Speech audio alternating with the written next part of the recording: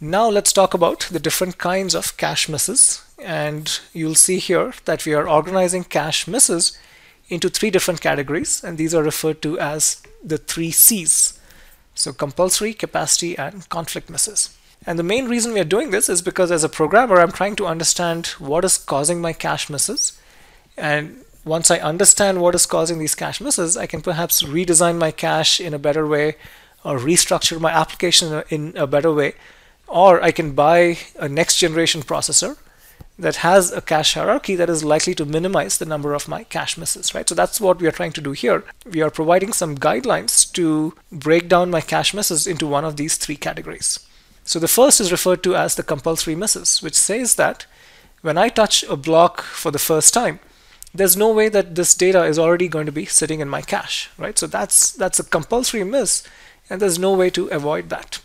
Now, one way to avoid a compulsory miss is to have an aggressive prefetching mechanism, right? So when I'm touching a word for the first time, I bring an entire block, an entire 64-byte block into my cache, right? So there are several words over here that have not yet been touched, but are already sitting in the cache, right? So by bringing in a large block, I'm having a default prefetching policy that says that, don't just bring in 4 bytes, bring in these neighboring bytes as well. And as a result of that, I'm avoiding compulsory misses on these other words that have not yet been touched. Okay, so prefetching can help avoid the number of compulsory misses. Now, if I design an infinitely sized cache, an infinitely sized hypothetical cache, then any misses I incur over here are because of compulsory accesses, right? Because once a block comes in, it never leaves this infinite cache, right? So once a block is brought in, it's always going to yield cache hits, right? So any misses are caused because this is my very first touch to that block. Okay, so this is how I figure out how many of my misses are because of these compulsory accesses.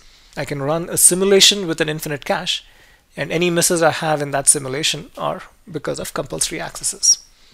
The next kind of miss is referred to as a capacity miss. So if I have a 64 kilobyte cache, right? Let's say I have a 64 kilobyte cache. So I bring something in, and then I touch a whole bunch of other data. And then if I revisit that first block before I've touched 64 kilobytes worth of other data, then this should result in a cache hit.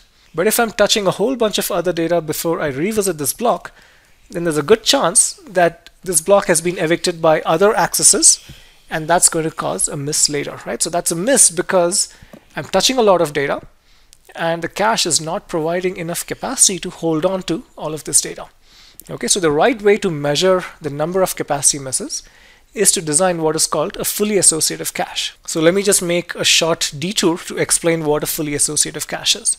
So until now, we've seen direct mapped caches.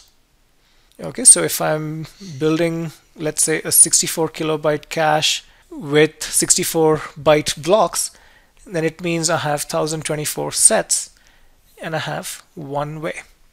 The other extreme is to build a fully associative cache that has one set and 1024 ways, right? So both of these caches have exactly the same capacity. They're both comprised of 1024 blocks, where each block is 64 bytes in size, but one decides to use a large number of sets and a single way, and the other one uses a single set and a large number of ways. And then you have other set associative caches that are somewhere in between. Right, so I can also design a cache that has 4 ways and 256 sets. Right, so all of these caches have the same capacity, but there are different points in my design spectrum. So this one is called a fully associative cache, and it is designed to minimize the number of misses because of conflicts. Right, because a direct map cache is quite vulnerable to conflict misses because two addresses that happen to map to the same set are going to keep evicting each other out. A 4-way set associative cache does a better job keeping both of these blocks in cache even though they coincidentally map to the same set. And a fully associative cache does the best job in terms of making sure that different blocks are allowed to coexist in the cache, right? It minimizes the number of conflicts by having the largest number of ways possible. Okay, so if you design a fully associative cache in this case, with 64 kilobytes worth of data, when I touch a block A, and then I touch a whole bunch of other blocks, and then I revisit block A again. If this access turns out to be a cache miss, it's because I touched a whole bunch of other blocks over here, and all of those other blocks are now occupying the different ways in this cache and have evicted A from here. right? It's basically telling me that the reuse distance in this case, right? So this is the first touch of A and this is the second touch of A. If the reuse distance is more than 1024, it means that I'm touching 1024 other blocks which are going to evict A from the cache. If that's the case, then this miss is because I'm just not providing enough capacity in my cache. Okay, so the misses I experience with a fully associative cache are referred to as my capacity misses.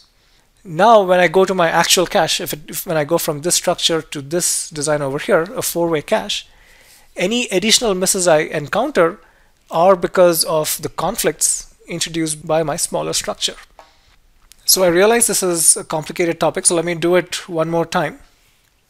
And let me do this with a realistic example. Okay, so let's say that my processor has an L1 cache, which is four-way set associative, has a 64 kilobyte capacity, and you're using 64 byte blocks. Okay, so that means you have 256 sets, four ways, right? So this is my actual cache. And when I run my program on this actual cache, I get 100 cache misses. And what I'm trying to do is figure out how many of these misses are because of compulsory misses, how many are because of capacity misses, and how many are because of conflict misses. The way I would do that is I would first run a simulation of my program on an infinitely sized cache. And when I do that, I get, say, 20 misses. So I know that 20 misses can be attributed to compulsory misses. Then I run a simulation with a 64 kilobyte cache, but that is fully associative. And when I do that, I get a total of 80 misses. So out of those 80 misses, I know that 20 of them are because of compulsory accesses, compulsory first touch accesses. So that means an additional 60 misses were created over here. And this is because 64 kilobyte capacity is just not enough to accommodate the entire working set of this application. Okay, and then when I go from the fully associative cache to my actual cache in the processor, I get 100 misses.